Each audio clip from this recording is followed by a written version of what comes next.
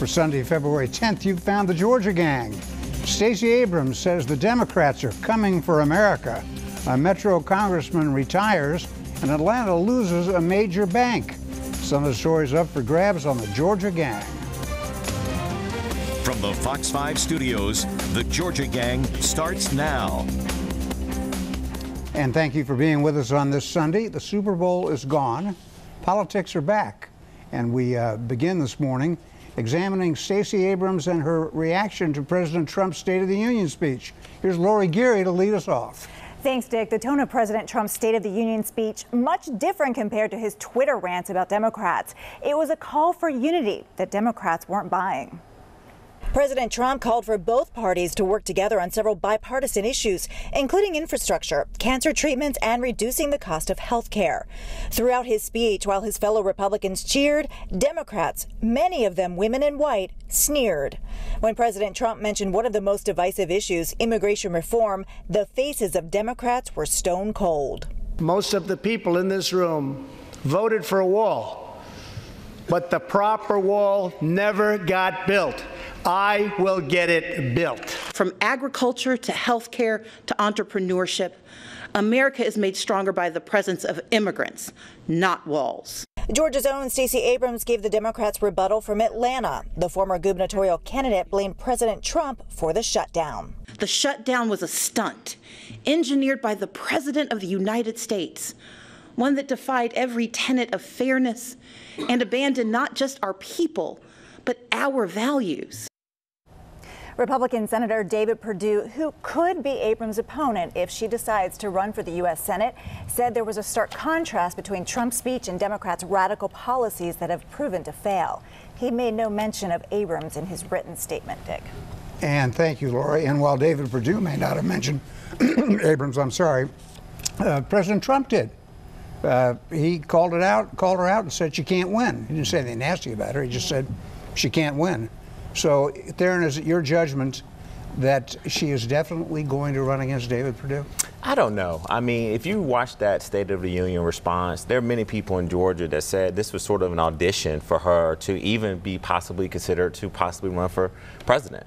I mean, for her to get past what has been sort of a response that usually does not go well for Democrats. Or to Republicans. And Republicans too. But to, number one was getting past what the national media didn't sort of talk really bad about her speech. I mean, we all know that she's a wonderful orator, but I really love the inclusiveness of having people standing behind her that look like Georgia, that look like a lot of folks in America. And so, absolutely, listen, she is definitely the front runner to run in the Democratic field for U.S. Senate in 2020. But I think what she's thinking long and hard about, Dick, is whether she continues this national profile for another 2 to 3 years to wait into 2022, or really strongly consider even throwing her hat in the race for president. Well, I think also, I mean, this gave her a national stage. And if you listen to her speech, it was an introduction to Stacey Abrams. She talked about, her personal story, her parents. She talked about Fair Fight Georgia. So I think, this gave her a national stage and a national platform. And you think about it, let's say Joe Biden puts his name in the hat for Democratic nominee. What a great ticket this would be for Democrats. And we should really push back on this whole conversation that we're having as a country around race and racism. And she was very, very specific about how she articulated that basically racism from anyone in any party is just absolutely wrong. And so she did a wonderful job of sort of weaving in sort of Georgia political issues with being totally prepared and articulate about some of the national issues that Democrats definitely want to talk about. Phil, I suspect you have a different view, because I do as well. Well, I do. Now, obviously, she didn't make any major mistakes in her speech. I had to laugh at the background as a PR person. I thought it looked like the people appeared to be zombies in another room, which was very distracting from her message. Just an aside on that. But her message were the usual socialist cliches and bromides, policies that'll break the bank. I'm glad there's a debate even within the Democrat Party as to how far people like Abrams are going to be allowed to go with some of this radical, expensive things. And of course, the whining about voter suppression. Come on, she's a sore loser. Get off that. Get on to the policy statements. She did concede. She said she acknowledged that Brian Kemp won the governor's race. I guess that was a victory. We have winners and losers in this country, and she needs to deal with that. Here's my problem with her speech. She painted a very dismal, dire portrait of the United States. following Donald Trump, who had just given a rollicking speech highlighting what the economy looks like under his presidency, and it's pretty darn good. And here comes Stacey Abrams with this really just two Americas kind of an idea. You'd think we were in a recession to hear her talk. Well, if the only thing you guys... She said truck drivers are being forced to buy their own rigs. What does that got to do with anything? Yeah, you know what's interesting, Dick? I'm actually going to give the president a little credit. He did make a 2.5-second mention of paid family leave, right? That was his attempt to try to show some bipartisanship and some willingness to work with Democrats, right? Yes, we all know that the economy is good, but if the only thing that you can come on this show and criticize Stacey Abrams about is basically being too American, having too many people in her backdrop, and really having a message that I think is very inclusionary of where we know this country is headed. And then to the voter suppression thing, guys, we heard it this week. The Georgia Secretary of State's office is investigating possible voter fraud in a state house race that we just had. So while we try to criticize her for this claim about voter suppression, we do know that there is an ongoing investigation in this state right now regarding voter fraud. That's what a Secretary of State is supposed to do. These are local jurisdictions where there are problems. Abrams and you forget to tell people that. It's the duty of any Secretary of State to investigate fraud. No big deal. Well, also, too, President Trump went after, obviously, his key issues, immigration, which is one of the most divisive, which I reported, but also, you can't say it was a 2.5-second bipartisan speech. I mean, when you're talking about cancer treatment... 2.5-second mention of family paid leave. Okay, I was very clear. But on the bipartisan issues, he had several more bipartisan issues that we've probably ever seen from President Trump, and he got high remarks. If you looked at the polls, I mean, America liked his speech. He mentioned infrastructure, Lori, and how long have we been waiting on infrastructure? 2 years. He brought the women in white to their feet with rollicking applause and high fives. What more can you do? The Vestal Virgins are arrayed there for the nation to see. And that's right, 76% approval of the State of the Union speech by Trump by CBS News, not a conservative outlet. I give President Trump that, but let's also, let's not take away what Stacey Abrams was able to do. I'm not. I think she gave a speech. It was a remarkable speech. I think it was a speech that was very inclusionary. She talked about issues like health care. She talked about job creations, but I think she tackled the issue of race and racism in this country. I think people are tired of it. No, people are not tired of it because it doesn't matter what color you are. Everybody's opposed to racism. Not everybody. She doesn't have any lock not on every, that not at a time when we got people basically doing black faces and dressing up as Those are Democrats. We live in Georgia. I'm from Kansas. Yeah. Those folks out there, they don't know who Stacey Abrams is. They don't care. They're going, what's all this about voter suppression? They don't understand any of that. Yeah, but I think they really saw a African-American woman who was given an opportunity by leader Chuck Schumer to basically give the response in a different way. And I do think, and I've said this publicly, I think if Democrats want to win in 2020, we got to do a lot of things differently. And I think this was the start by putting someone up like Stacey Abrams to give the response. All right, we got to get out of it. We didn't get to the other big political story of the week. We'll try and back into that in just a minute. But first, when we come back, we've got some banking issues in the city of Atlanta. Stay with us. Have a question or comment for the Georgia Gang? Email them at georgiagang@foxtv.com. And to wrap up state politics for just a minute, we should mention that this past week, Rob Woodall, the congressman from the Gwinnett-Forsyth area, announced that he would retire just a few weeks into his latest term. The easy way to describe it is to say that Carolyn Bordeaux gave him such a good race that he figured he'd quit. I don't know. I think there might be some family and personal issues there, too. I think this was all about timing. He had recently lost his dad, which, of course, if you lose a parent, it's a life-altering event. He's in the minority now, right? The Republicans lost the House. He's one of 435. So it's kind of like you got to gear up for another fight and to possibly be again in the minority party. Is this really worth it? Is it worth it to your family as well? It allows, though, from a Democratic perspective, it's quite a good deal because it allows, for example, Carolyn Bordeaux to spend 2 years doing nothing but fundraising and to be a really formidable candidate next time around. Republicans have some good candidates, but who, with Carolyn Bordeaux raising millions, you can bet, over the next couple of years. Well, this absolutely, Carolyn Bordeaux was definitely the odds-on favorite to be the Democratic nominee for the district. But one of the things that I was very happy to see for Congressman Woodall is that he also said he wanted to come out this early to give the Republicans an opportunity to recruit and have a good slate of candidates that can continue the conservative message in the district. And so I think that was very honorable of him to give them an opportunity opportunity to decide if they want to run. I agree with that, and I think there's, to your point, Dick, some great Republican candidates in the field. In fact, I'm sympathetic to B.J. Peck, the prosecutor who was going after corruption in Atlanta City Hall. If he puts more people in jail, he'll have a great record that cuts across all party lines. But he did post on Facebook this morning, no way, he's not giving up. He's honored, he loves the flattery, but he really wants to get at, supporting law enforcement and going after public corruption. Well, so he does not want to be a people have changed their minds But before. he's stating right now that he's not in the race. But there are a lot of other names being mentioned. There are lots of good young legislators. Let's turn away from politics for just a minute. And I think all of us were shocked this week when the merger was announced between SunTrust Bank and BB&T of Charlotte, and that the headquarters will be in Charlotte. So Atlanta no longer has any of its big 5 banks headquartered here. The original trust company, which became SunTrust, was the only one, and now we get their wholesale banking or something? Sounds like not the best thing in the world. I think we all hated to see that. These are some wonderful, high-paying, white-collar jobs that we're losing, and of course we were the center of banking for a long time. I kind of wish President Trump had gotten on the phone, if we could have tipped him off and talked to the leaders of both the banks and see if we couldn't have done something else. North Carolina, I don't know why North Carolina has become so strong. Maybe our Department of Economic Development needs to figure out a better strategy. No, it's the old quirks in the Georgia banking laws, where you couldn't have banks in different counties.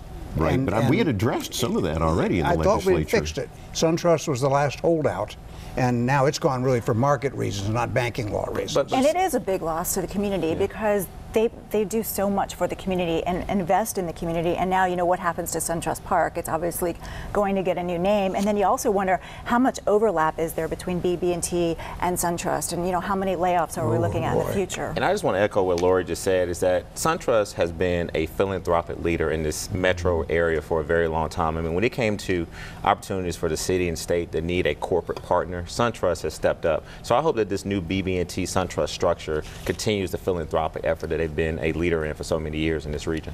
All right, the Super Bowl, mercifully, is over. I really, it began to just wear me down, and I didn't even have a thing to do with it. We ended on a sort of a sour note with a lousy football game. I think that was the worst part of the event. It was. Well, it was. It was a lousy football game. But I think Atlanta got pretty good reviews. I can't, other than a few MARTA hiccups, and huge crowds at the airport, which you anticipate, right, we didn't really do anything badly, did we? Well, Theron, we give criticism a lot to Mayor Keisha Lance Bottoms on the show, but we have got to give credit where credit's due. And Erica Shields, the police chief. Yes, very well run, from all the way from the Atlanta City Police Department to the volunteers who got kudos. It was great, and I think too Arthur Blank deserves a lot of credit because he really made this also about the history of civil rights, and to see Bernice King and Congressman John Lewis and also Ambassador Young on the field during the coin flip, that really said a lot about the history of Atlanta. And then listen, Mayor Bottoms did a wonderful job, but I also got to give a big shout out to the Chief Operating Officer, Richard Cox, who, if this had gone wrong, I mean, this kind of would have been at his feet, but he worked with a committee of folks to make sure that not only were people safe, people could get around the city efficiently. There was no problems getting into the game. I had the fortune of going to the game. I mean, it was very well structured. And look, there was traffic, but they managed it very well. So big shout out to Richard Cox and the mayor for working in concert and with the council members. And as Lori just said, I mean, listen, this was something that MARTA got their act together too. I mean, they had a couple hiccups before the Super Bowl, but during the Super Bowl, the ridership was up. People were able to get on and off the trains, and the bus sit out ended just in time enough for us to make sure that we had enough buses to get people around. I'm glad you mentioned MARTA, because that was the big question mark, and MARTA came through. And of course, obviously, along with the city, there was state and federal support and help, and there was a lot of law enforcement you could see in the city that's now disappeared. Let's stay on MARTA for a minute, because I think our next big event coming up will be the MARTA referendum in Gwinnett County in March. And apparently now Cobb wants to extend their vote because they haven't decided on what they want to vote on. There was a poll this week that said that the good people of Gwinnett haven't really changed their minds on MARTA. The poll shows that 48% oppose, 42% support joining MARTA. And Lori, it breaks down just perfectly. Young like it, old don't like it, black like it, white don't like it.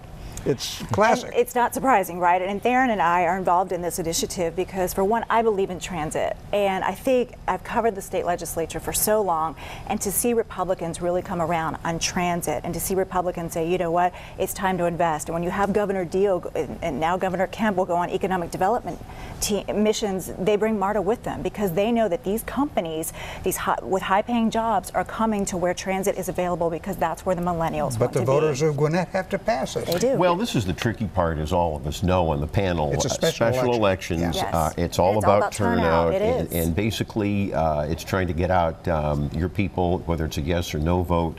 And who knows what's going to happen. That poll probably should motivate the yes side. You're absolutely right. And as Lori indicated, we're both involved in this issue to hopefully get it passed, but it's also a quality of life issue. Everyone that we've talked to in Gwinnett County, and then we've seen polling that shows that people want to not be in traffic for the majority of their commute. And so it's also an ability for Gwinnett voters to really look at one of the many ways of how to reduce traffic. And so, yes, this poll came out. I mean, if you skew it a certain way towards older Republicans, as you just talked about, Dick, there is still some unreadiness there. But there is an effort going on to really make sure that people are informed and that people will actually be advocated to go out and vote yes for this. There's lingering bad memories. We're going to get into this the weeks ahead, but there are lingering bad memories of MARTA in Gwinnett County that have got to be overcome if you're going to there is one part that voters are going to look at. By the way, the ballot item doesn't say MARTA. I know it. Well, the ballot items are always kind of weird in Georgia. But there is one part, and that is there's far more local control in Gwinnett County over this contract. Yeah. And so it looks like a good deal that other areas didn't have. Correct. Okay, we got to get out. When we come back, we will empty my stack of stuff. No, we'll have good stuff for you. Stay with us.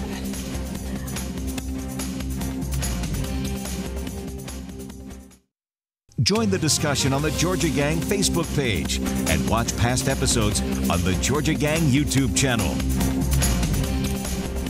Phil mentioned B.J. Pack, the U.S. Attorney for Northern Georgia, and we might say that he threw a warning shot out this week in speeches to civic clubs in which he said, come on everybody, come forward, my best deals are still on the table.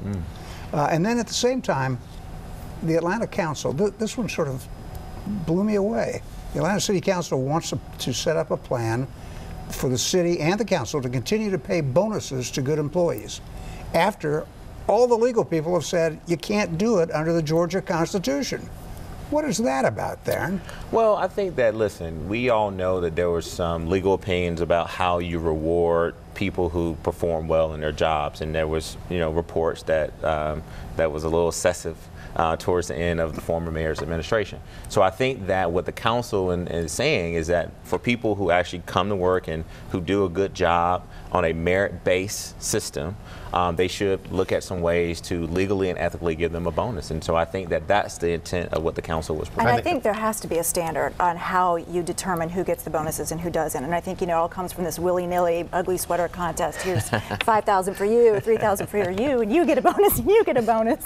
And so I think there has to, they're trying to set the parameters. Well, you're right. And I think the timing was all wrong to do this. And as for B.J. Pack's Civic Club warning, it was a shot at the Keisha Lance Bottoms administration for not being as transparent as it always touts itself to be. And so I think City Council has been stepping up very well and pushing the mayor into more transparency and ethics reform. And so I'm glad that Pack issued that warning. Turning to state news for a minute, after we taped last week, Governor Brian Kemp named Vic Reynolds the Cobb District Attorney to head the Georgia Bureau of Investigation. Phil, I know you like that because gangs is one of your issues, and Reynolds has put gangs as a priority. Well, he was really, years ago, the Paul Revere in the state warning about the rising criminal gangs, and he's going to be committed to really transforming that agency into the 21st century, into especially form an anti-gang task force. We were discussing, rightly so, how the gangs are not just an urban problem, but all over 159 counties in Georgia, and so this is a great pick by Governor Kemp. I agree. And as we taped on Friday, we learned that Stefan Ritter, who is the head of the State Ethics Commission, has resigned that post after an investigation into what appeared on his work computer. We don't know what that is, but he has resigned. And so that agency goes back into turmoil. He'd actually straightened it out and had it functioning. He was the executive director. And a longtime employee of the state attorney general's office. I'm somewhat surprised, but he's gone. And then one little hangover from the football protests. Neil Warren, the Cobb County sheriff, and Earl Earhart, the former legislator, have been released from a lawsuit by one of those Kennesaw State cheerleaders for expressing their opinion. Well, it was a federal lawsuit, and they should have been released, and all they did was articulate their First Amendment right to their opinion that kneeling was unpatriotic. In fact, the federal judge, talking about race here, the federal judge admonished the person, the cheerleader, saying, you know, just because they're white, race shouldn't have anything to do with this. That was their opinion. The attorney for the cheerleader was arguing that they were racially motivated, which was a cheap shot and dirty. And I'm glad that both Earl Earhart and the sheriff are out of that. But Phil, I'm really shocked that you didn't talk about how Chief Cobb Sheriff Neil Warren used taxpayers' dollars in his own personal legal defense. I don't have a problem with that, because really? Yes, I really don't. I think that it was something that had to be gotten rid of quickly, right. And that's where I don't care if counties or cities have a right to do that. I remember that when the cab of Fulton and I thought he was speaking as a citizen and a season ticket holder, right? What's that? He was speaking as a season ticket holder at Kennesaw State football. Speaking and not as the a citizen. sheriff. Speaking, well, you know, a lot of us I thought the sheriff was a protested. full-time job. I didn't know you can turn it off and turn it on when you want to be sheriff or not. Well, you want him to not have any First Amendment rights? No, listen, Okay. look, you and I, we met Sheriff Warren. I just wanted to raise the question about using taxpayers' dollars to pay for your personal legal defense. You've got to protect these people, especially law enforcement people, from these frivolous lawsuits. Okay. We haven't said much about the legislature, and there's a reason for that. They're off to a slow start because of the Super Bowl. There were a lot of days of work lost there effectively, and there are a lot of small bills moving their way through, and we'll get to them as we continue on future broadcasts. But for right now, we're going to take a break and come back with winners and losers. Time now for the week's winners and losers. And before we turn to winners and losers, we need to make a brief mention of the fact that Governor Brian Kemp made good on one of his campaign, I wouldn't say it was a promise, campaign suggestions that the state of Georgia apply for Medicaid waivers to extend Medicaid to more people. You agree with that? It's a big shift Yeah. for Republicans, and they're really digging in deep. And it really was a campaign promise to the rural voters of Georgia who are doing without health care. And it's helped for rural hospitals, I believe. It's a big Absolutely. factor. Well, I think it will lower costs. It's not a shift in the Republican Party. In fact, Vice President Pence, when he was governor of Indiana, actually did one of these waivers. Well, it's a big shift from what Governor Deal was talking Well, about. that is correct. It's not a shift in Republican politics. I think it's a great thing. All right, let's go to winners and losers. Darren, I'll go with you. All right, Mayor Bottoms, as I mentioned, big win there's a surprise. for Super Bowl. But also, I want to recognize Dan Corso. He's a man that actually has led the effort when we had the Final Four, the national championship. He was the president of the host committee for the Super Bowl. He's also the president of the Atlanta Sports Council, so I want to make him a winner. I also want to make Attorney General Chris Carr a winner. He came out this week and made a very, very bold statement about moving towards the effort to put the bell tower on top of Stone Mountain. So I want to compliment him for that. And then lastly, Hammer and Hank Aaron turned 85 this week, and so I want to wish him a happy birthday. You got it. Phil, what do you have? Well, my winner is Gladys Knight. When we were talking about the Super Bowl earlier, that was a wonderful rendition of the national anthem. I've got a loser, and that is the University System of Georgia Board of Regents. I think there's a glaring double standard between the punishments that are meted out to students as opposed to staff. It has been about 3 weeks now since this warped teaching assistant at the University of Georgia condoned the violence against white people. He hasn't even been put on administrative leave. Often students are expelled or removed within 24 or 48 hours. And so I hope the Board of Regents finally does something to this person. And I guess finally, I have to say Mayor Keisha Lance Bottoms is a loser because she still has not addressed the crime wave in the Buckhead business section of Atlanta. And actually, her own allies and city council are hoping that she'll address it. Well, there's time. Okay, Lori, what do you have? Our Facebook followers are our big winners because I put out a post that, hey, I was struggling on winners and losers, and they weighed in. They told me who they thought won the State of the Union, who lost the State of the Union very loudly. But Molly Faircloth and Diane Parks, thank you, because they also said Gladys Knight was a big winner from the Super Bowl. And Chad Carlson pointed out, we forgot to talk about this, that bridge to nowhere, because the bridge that was finished in time for the Super Bowl at a cost of more than $20-some million was not able to be used because the security folks thought it was a security risk. I still don't understand that. I really don't know why that bridge couldn't be opened. But it could be opened at the end of the game. Yes, to let people but out, not at the beginning but not of the game. to let people in. Okay, well that's good. I was amused seeing all the Well, they let members of the media use it before, so I'm not sure what that says. Media privilege. Right, all right. For me, a big change at that should be acknowledged at the Johnson Ferry Baptist Church in Marietta, where the Reverend Brian Wright, as in right from my heart, is retiring. He's been a steady voice on the airways and the pulpit in Metro Atlanta for years. A very good man. And Super Bowl, those two little girls who sang America the Beautiful, Hallie and Chloe, went to grammar school right in Dunwoody at Vanderland. Oh, wow. They did a great job. They did. And we'll see you next week on the Georgia Gang. The opinions expressed in this broadcast are those of the panelists appearing in this program.